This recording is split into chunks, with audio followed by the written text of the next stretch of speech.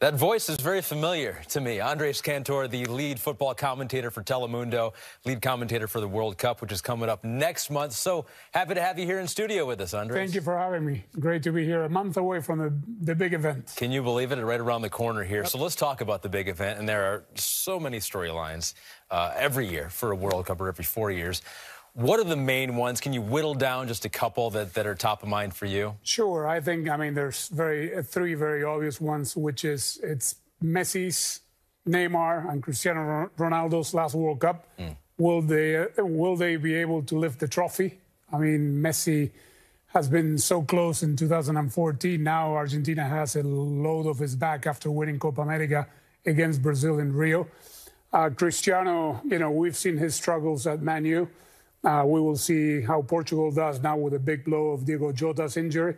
And, of course, Neymar already has said that this will be his last, and he's playing superbly well in his club team in France. So we shall see. I think those are the three storylines that probably will be the biggest ones this World Cup. Some legends trying to go out on top. Yep. What about the fact that this is the first time we've ever had this, a winter World Cup? How could that affect the competition, you think? Well, I think it's going to affect it, but for the good. Obviously, the calendars are very compacted right now. They're playing way too much. But anyways, those who get to the World Cup healthy enough, they will have gotten there with 25 games in their season, opposed to the 60-plus games the big stars have played during the regular season when the World Cups are in the summer. The fact that it's in a very compact country where they will not have to travel anywhere. They will sleep in their own bed every single day. They will literally just walk to training. I mean, not even having to hop on a bus to go to train, many of the teams. I think that will do for a better World Cup, I think. Hopefully, it will be such. Well, there are a lot of people in this country that hope for a better World Cup for the Americans. What are your expectations for them? Well, it's a very young but very talented team. I mean, most of the players, the starting 11, Greg Berhalter will put on the pitch against Wales, probably will have lots of experience in their European clubs. I was just with Christian Pulisic on Monday at Chelsea, and they're all looking forward to it, obviously, and they know that they're young. But again, they play at Chelsea, at Borussia Dortmund. Gio had some playing time today in the Pokal in the German Cup. So I think if they get all healthy, they could have a good run.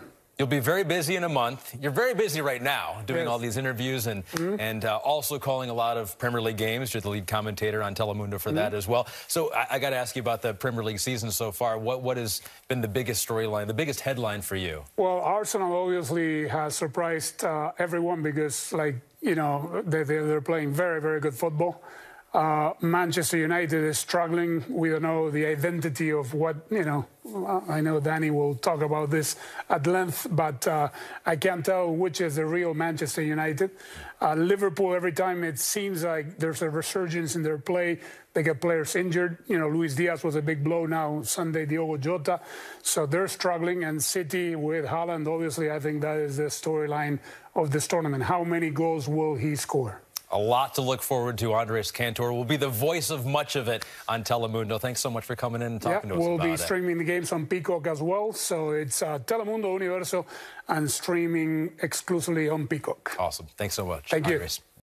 Hi there, I'm Rebecca Lowe, studio host for NBC's coverage of the Premier League. Don't forget to hit subscribe to watch more videos all season long. For even more Premier League content, from original series to live matches, head over to Peacock and be sure to tune in for Premier League mornings every weekend on USA Network and on Peacock. We will see you over there.